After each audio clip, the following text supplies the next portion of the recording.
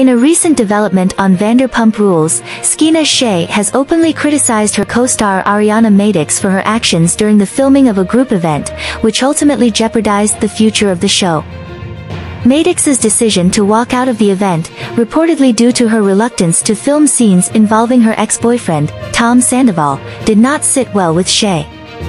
Speaking on her podcast Scheananigans, Shay shed light on the pressure they faced from the show's producers mid-season, indicating that the future of Vanderpump Rules was hanging by a thread. The ultimatum given by executive producer Alex Baskin was clear: certain actions needed to take place to salvage the season, or risk cancellation.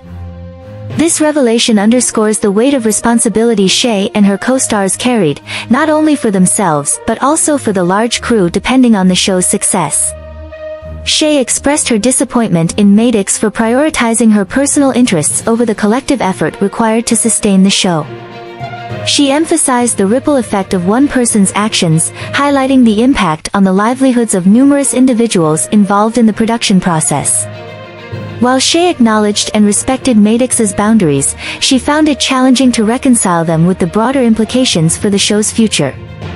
The tension between the co-stars escalated further as Shay and fellow cast member Lala Kent faced backlash from viewers for allegedly pressuring Madix to film scenes with Sandoval, despite his past infidelity with former co-star Raquel Leviss. This incident has stirred controversy within the Vanderpump Rules community, prompting discussions about the delicate balance between personal boundaries and professional obligations in reality television.